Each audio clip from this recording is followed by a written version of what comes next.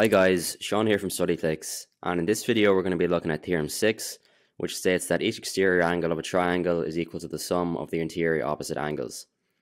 So as you can see, we've got a triangle here, and we're going to begin by just extending some of the side lengths using dotted lines, like so. And now we're just going to take an example, so we're going to go over here on the left, and we're going to look at the angle on the outside of this 30-degree angle. So we're going to look at this angle over here. And when it comes to the size of this angle, it's actually going to be, it should be pretty obvious what this is going to be, because this forms a straight line when added to 30 degrees. So therefore this must be 150 degrees. But the thing to note here is that this is actually equal to the sum of the other two angles. So in this case, 150 is equal to 72 degrees plus 78 degrees. And the same thing is true for the other exterior angles that we've chosen.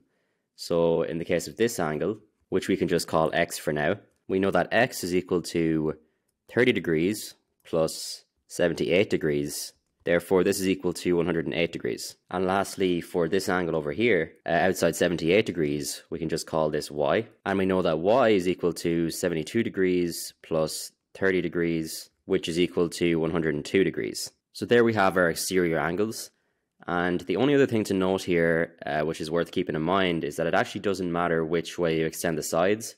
So for instance, if we had extended with a dotted line this way, we could have equally had chosen this angle over here, which is also x, and the same thing goes for the other sides as well. And this is actually because of our vertically opposite angles theorem, which is theorem 1. So that's just one thing to note here, as well as, the sum of the exterior angles, is that it actually doesn't matter which side you choose the angle to be on.